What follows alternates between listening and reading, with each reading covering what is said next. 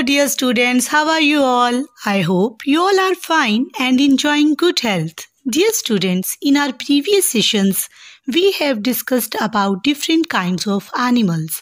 We have discussed about land animals, water animals, amphibians.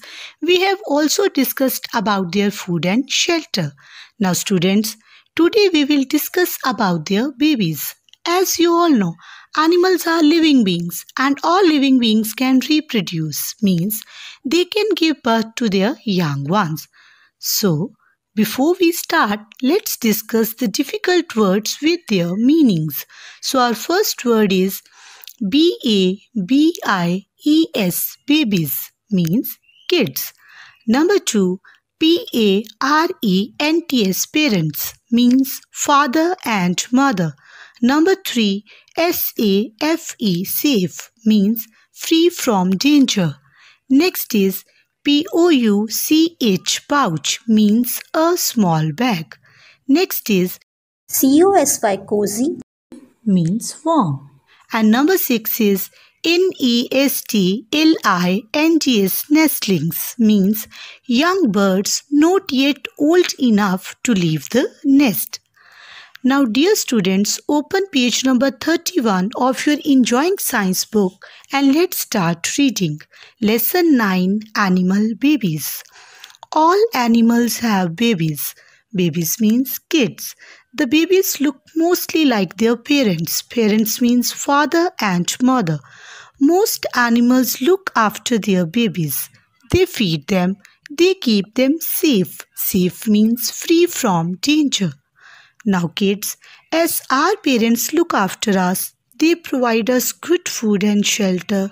They protect us. Similarly, animals also protect their babies from their enemies. They provide them food and shelter. Now read next. A cow is licking her calf. Now have a look at this picture. Here you can see a cow is licking its calf. A cow's baby is called a calf. Now come to the next line. Nestlings means young birds not yet old enough to leave the nest. So, nestlings in a nest. Here you can see some beautiful nestlings in their nest. Their mother is feeding them. Read next. A mother monkey is carrying her baby. Have a look. Here we can see a mother monkey is carrying its baby. They both are playing together. Now come to next line. Baby snakes are coming out of eggs. Here you can see a baby snake is coming out of its egg. Now, next is a baby goat is called a kid. I will look like a frog only when I grow up. Do you know students what we are talking about? See in this picture. Here you can see a tadpole and a tadpole will grow up as a frog. See the growth of a tadpole. What is written next? A tadpole means a baby frog is swimming in water. Now read next. A joy means kangaroo's baby in its mother's pouch. Pouch means a small bag. And Joy is saying, I am so cozy, means I am so warm. Now see, here we can see a Joy with its mother kangaroo. Now dear kids, let's revise some animals and their babies. So our first animal is cow and its baby is called calf. After cow is frog and its baby is called tadpole.